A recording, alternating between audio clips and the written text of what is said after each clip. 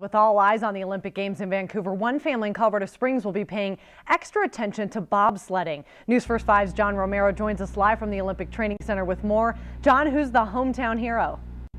Well, Jen, we're talking about no other than Olympic bobsled driver Stephen Holcomb. He's part of Team Night Train, and though he may be in Vancouver, his family is with him every step of the way.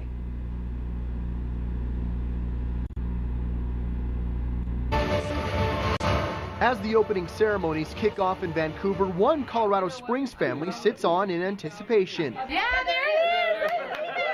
They're all family of U.S. Olympic bobsled driver Stephen Holcomb, and they're his biggest fans. Of course we're proud of him. Of course we are. We want him to be safe. It's dangerous. I'm just proud. I'm really proud of him. He's worked so hard and he's dreamed of this for so long that, it's cool to be able to say, hey, that's my little brother. Go, Stephen.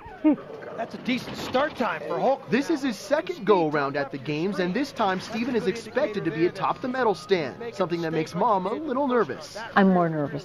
Why? Because there's been a lot of attention focused on him, and he won the World Championships last year, so he's expected to do well, and that makes me nervous. So we want him to take home a medal. As the Games go on, Stephen's family will be watching eagerly. Go, go, go. Yeah, go fast. Hoping the hometown kid comes out on top. Go, Stephen! Go, Team Night Train! And of course, you can catch Stephen and Team Night Train, plus all the U.S. Olympic action from around the world in Vancouver, right here on News First 5, starting tomorrow, and the NBC family of networks. Reporting live from the Olympic Training Center, John Romero, News First 5.